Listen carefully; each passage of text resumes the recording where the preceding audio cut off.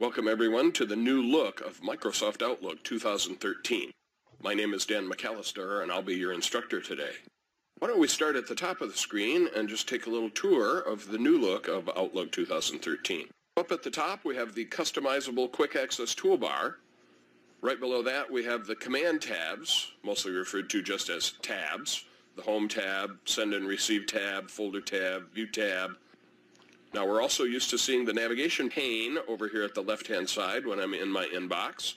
And this provides me ways to get into my drafts folder and my sent items folder. I see my deleted items folder. When I click on that, I can see items that I have deleted along the way. Although they're actually still taking up space on my company's Exchange server. So I'm going to right-click on deleted items and I'm going to tell it I want to empty that folder. Tell it, yes, I'm absolutely sure.